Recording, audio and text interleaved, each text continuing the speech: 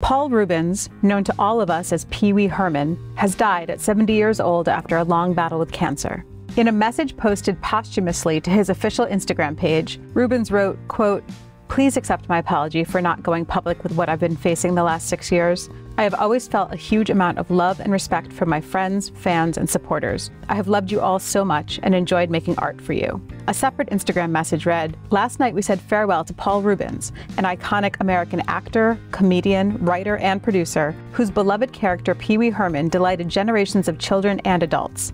A gifted and prolific talent, he will forever live in the comedy pantheon and in our hearts as a treasured friend and man of remarkable character and generosity of spirit." The Pee-wee Herman character went far beyond his introduction at the Groundlings Theater in February 1981, including the big screen hit Pee-wee's Big Adventure in 1985, CBS's Emmy-winning Pee-wee's Playhouse from 1986 to 1991, and Broadway's The Pee-wee Herman Show in 2010.